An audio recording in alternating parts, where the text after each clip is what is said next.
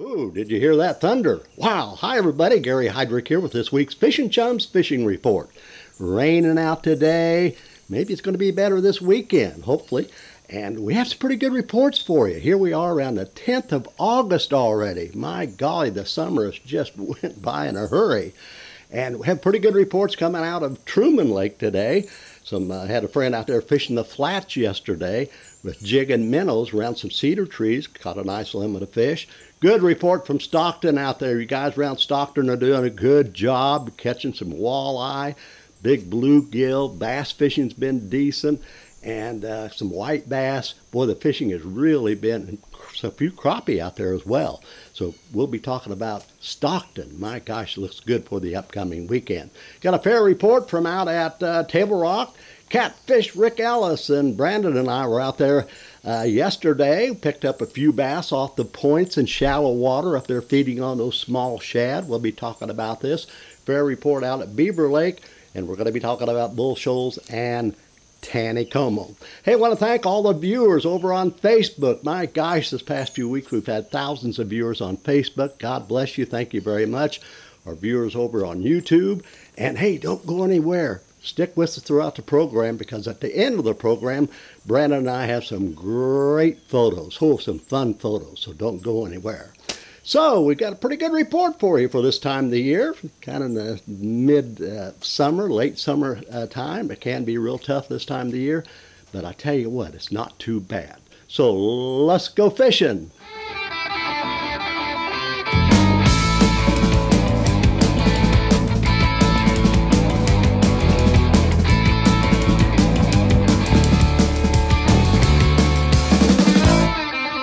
Fish and Chums!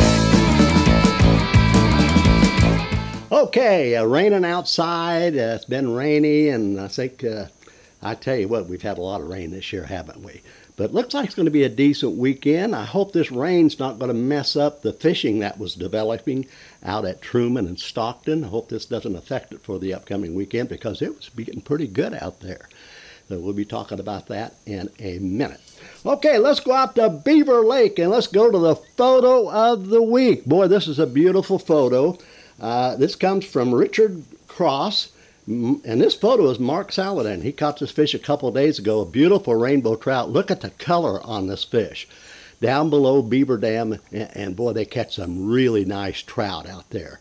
And so if you're looking for something different to do this weekend, you may want to go to Beaver Lake, fish down below, catch some of those nice trout. Boy, Mark, that was a beautiful, beautiful trout, that's for sure. And thank you, Richard. God bless you, man.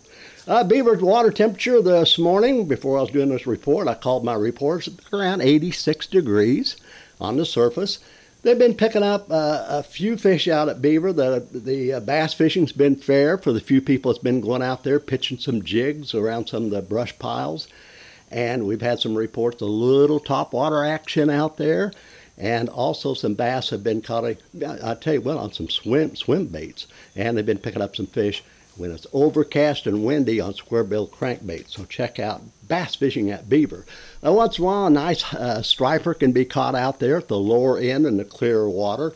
And, you know, we've had some pretty good reports at Beaver on the bluegill fishing. Some big old hand-sized bluegill being caught out there in about 20, 25 feet of water. Just a hook and just a split shot up above that hook, and like a half a night crawler right off the bottom. Boy, some nice bluegill. And we've had some reports of a few crappie being caught out at Beaver as well. So check out Beaver, and thanks again, Mark, for that photo of the week. Table Rock, we were out there yesterday, Catfish Rick and Brandon and I. Water temperature when we left around noon, got up to around 87 degrees. I think it was like 85 when we first got there in the morning. Fish the points. This is what I'd recommend at Table Rock for the upcoming weekend. Go what I call point hopping. Just go point hopping from one point to the other. And a lot of these, we fished the White River Arm, and a lot of these points had real small shad on them and new hatch. And boy, those bass are coming up there and feeding on those small shad.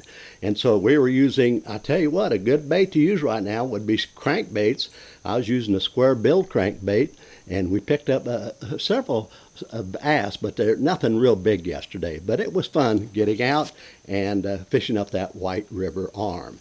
Once in a while, the boys are going out and picking up a walleye in that the White River arm as well.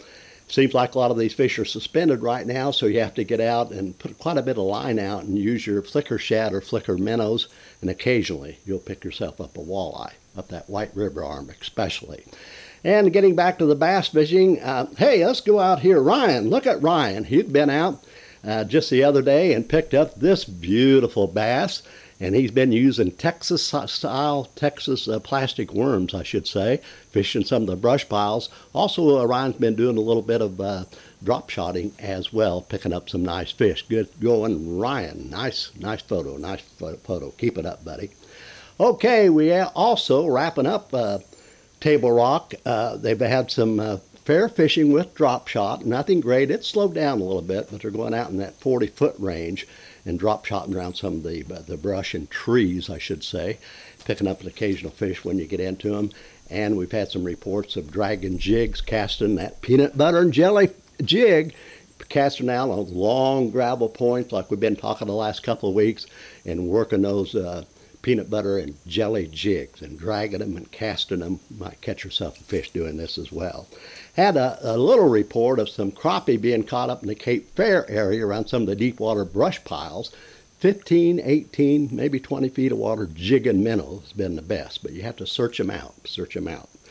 Okay, let's go out at Lake Taneycomo. Water temperature always a little cooler there with all that water coming out of Table Rock Dam, deep water.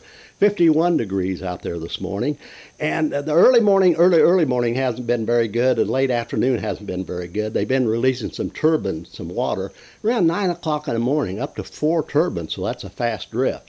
But I tell you, folks, that water is really clear. So if you're going to Taneycomo, lighten up on your line. I was talking to some guys down at Cooper Creek at that little fishing dock a couple of days ago, and 2 or 3 of the guys had real heavy line, looked like maybe 12, 15 pounds. That usually don't get it, especially this time of year. You have to go light.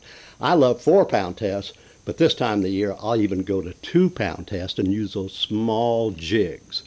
Boy, I tell you what, you can have a lot of fun doing this, but you got to lighten up on that line. And by the way, they have been drifting night crawlers. Boy, they're still catching fish out there on night crawlers. Might try a Lake Taneycomo this weekend. Out at Bull Shoals, that water temperature was 85 degrees this morning. Been a little tough at the Bull. A little tough, guys, a little tough. But that water looks good out on the main lake, the main channel. It's clear. And you got to have your good electronics and get off some of these points and secondary points and really follow your electronics and find shad. And if you find shad, 15, 20, 25, 30 feet of water, this is when you might pick up some fish. If they're close to the bottom, go to a spoon. And a lot of times they'll be suspended, so get out there with a grub. I like an 1/8 or a 1/4 ounce jig head with a 4-inch. I like that smoke with the red flakes or salt and pepper.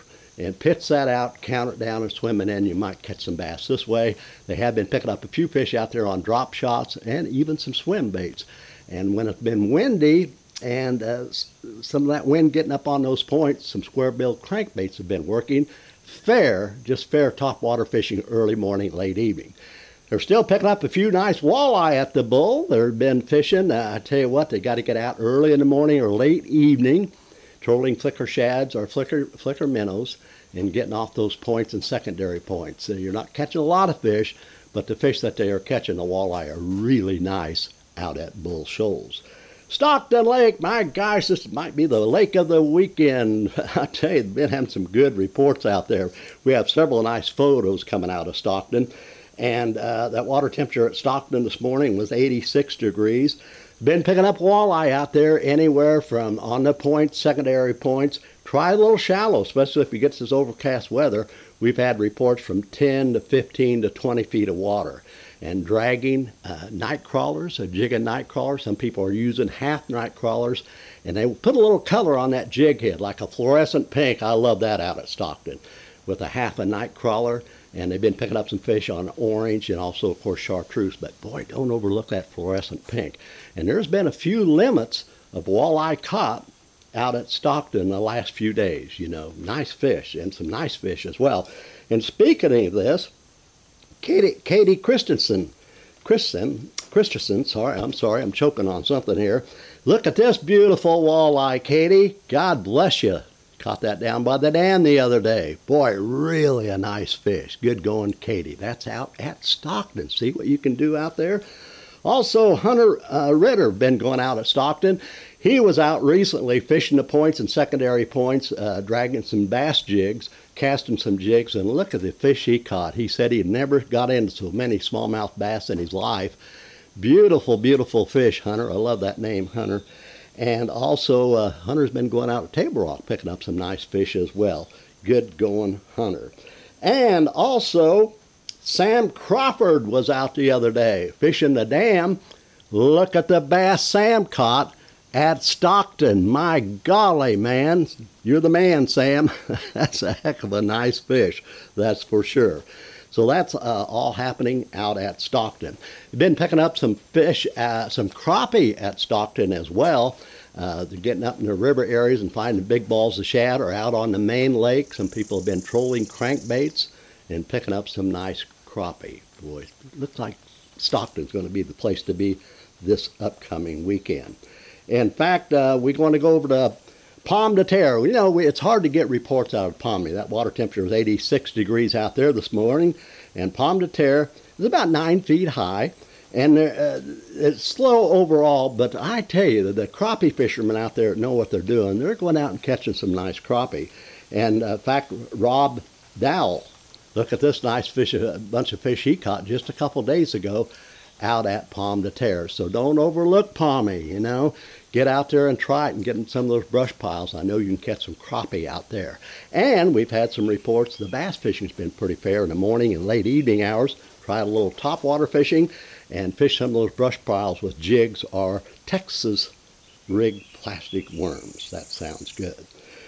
Truman Lake. Well, we've got a fair report out at Truman, you know. I hope this rain recently don't mess it up. But the crappie are making a pretty good move out on the main lake at Truman right now on the flats. Anywhere from, I would say, 15, 20, 25, and 30 feet of water. Find those big cedar trees, get out there with a jig and minnow combination. Minnows are very important at Truman right now. And just experiment on your depth. Start at the bottom and just work that bait up slow till you find that magic depth. And you might have to wade through a lot of small crappie, but I'm telling you, some of the boys are getting some real nice crappie out at Truman on the flats. And around KK Island, no huge run, but they are picking up a walleye occasionally out there working it. And they've been picking up a few hybrids and white bass trolling on occasion as well at Truman. All right, let's go out to Lake of the Ozarks. Speaking of Lake of the Ozarks, all that good fishing at the upper end down below the dam at Truman. But out on the main lake, they're catching some nice fish at Lake of the Ozarks. In fact, hey, they're catching crappie. It's 87 degrees on the surface out there this morning. They're catching crappie off the points and secondary points, especially ones with some brush on it, in about 15 to 20 feet of water. And look at Kevin Mitchell. He was out the other day and picked up this beautiful 5-pound bass. Kevin's a teacher. Good going, Kevin. Nice bass, nice bass. And also, we have a report. Look at this photo. Ryan and Madison Smith was out there recently using a Bandit 300. That's a little crankbait. Doing some trolling in 12 to 18 feet of water up in the Grand Glaze Arm. And the dad got these boys in. Dad got these boys into some nice crappie. So the crappie are being caught up there on crankbaits. Some people are using some jigs and minnows, getting in those brush piles on the points. And I tell you what, as Kevin just showed, there's catching some bass out there on the points and secondary points as well.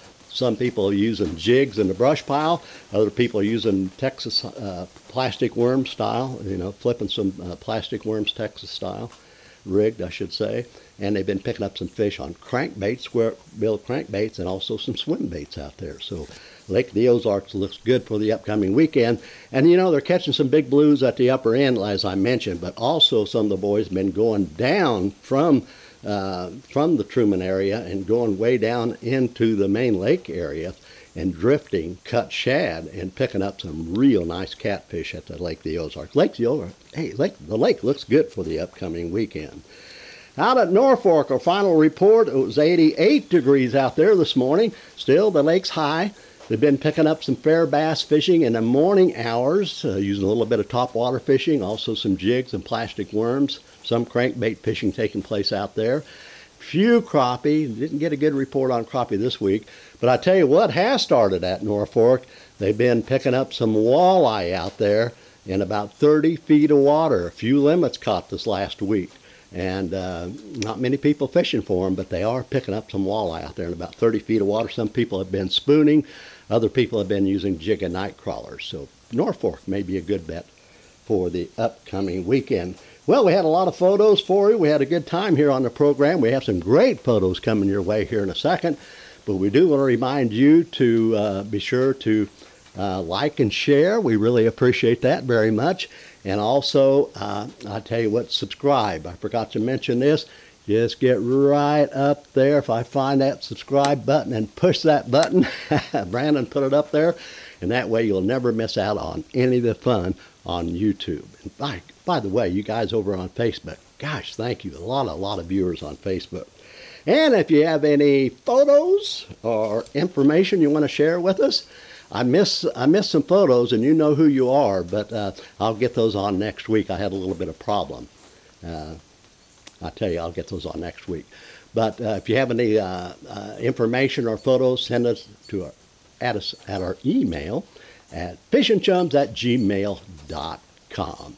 God bless you for being with us. Get rid of this rain. Hope the rain don't mess us up for the weekend, but it's going to be halfway decent weather for the weekend.